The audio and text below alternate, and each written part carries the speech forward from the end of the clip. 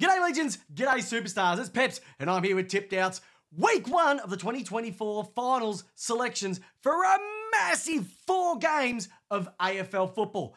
And it's all kicking off tomorrow night, Thursday, 7:40 p.m. at the Adelaide Oval, the Port Power, the Geelong Cats.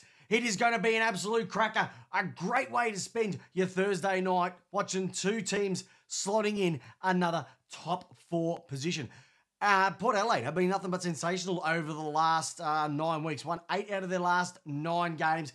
They've got their home final. It has been a bit of a bogey game for them having home finals, but this will get them into the prelim, and their form has been sensational of late.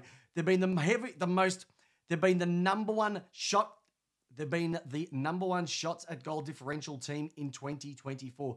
When you got a forward line of Dixon, Rioli, Georgiades, Burn-Jones, they're going to continue that form around. Geelong really need to slot down, tighten up on these guys, and there's a massive decision that they need to make.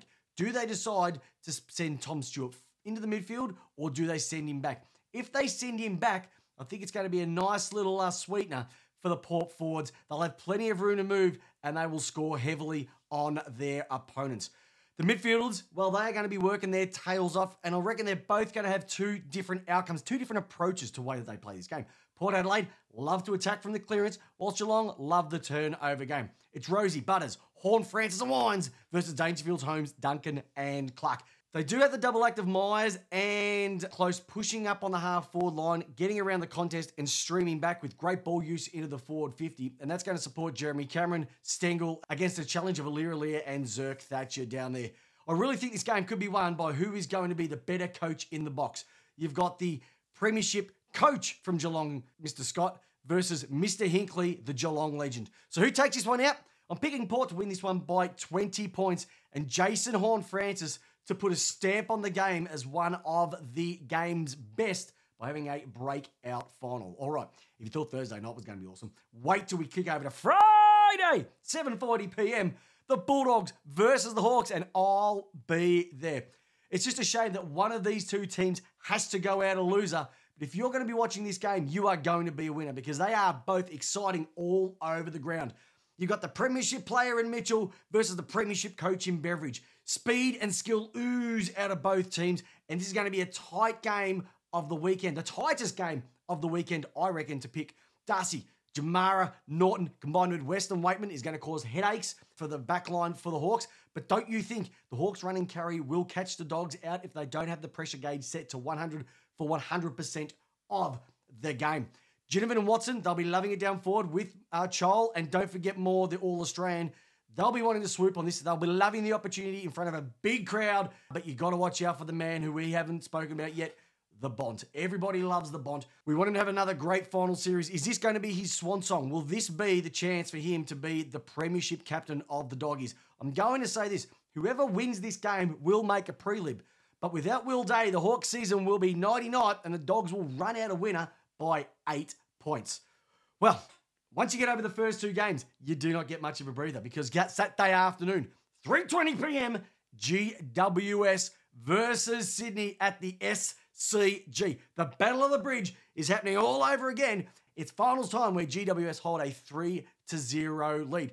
Sydney have finally got a little bit of form back over the last number of weeks, and they're going to get a few more people back in, especially Papley, who's going to lead that little spark in the forward line that they haven't had over the last number of weeks. Heaney's had the week off. You've got Warner, you've got Goulden, you've got so much to love. And then remember, you've got Rampy rolling down back, McCartan down back, and they do play the Sydney cricket ground better than anyone, and we know that. They love their record.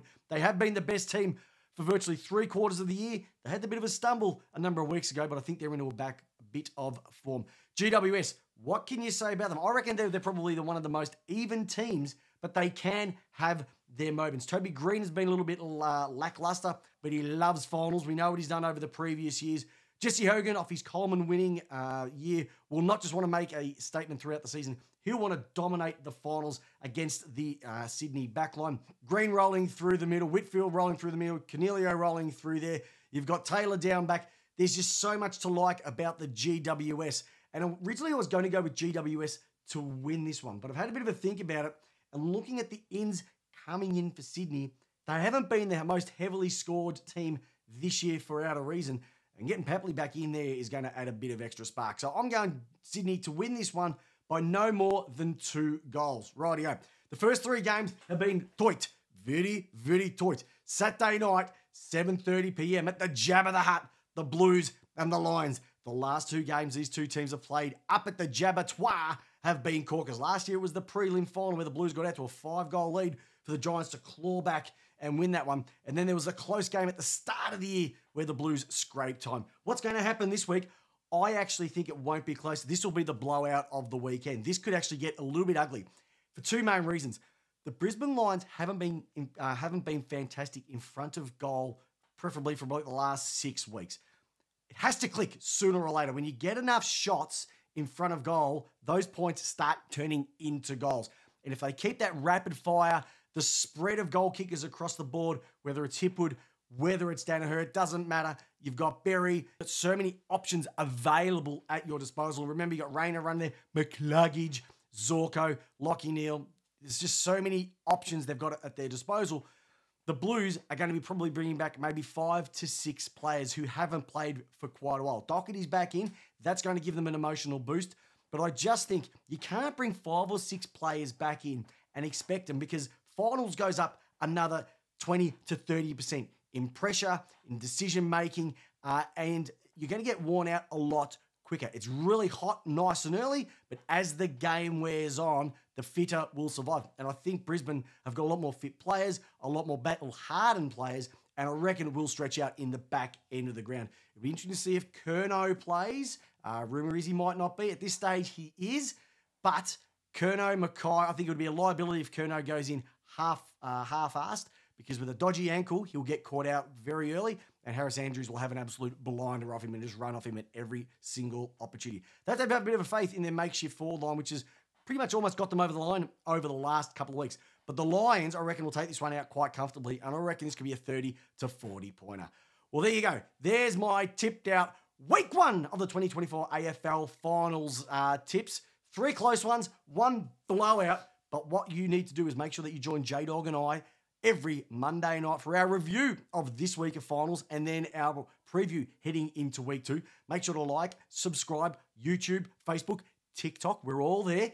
And make sure you tell someone else about how good we are, because we love each and every single one of you joining in week after week. And if your team's not playing, enjoy the Mad Mondays. And if they are, good luck, because it's finals time, baby, and this is what it's all about.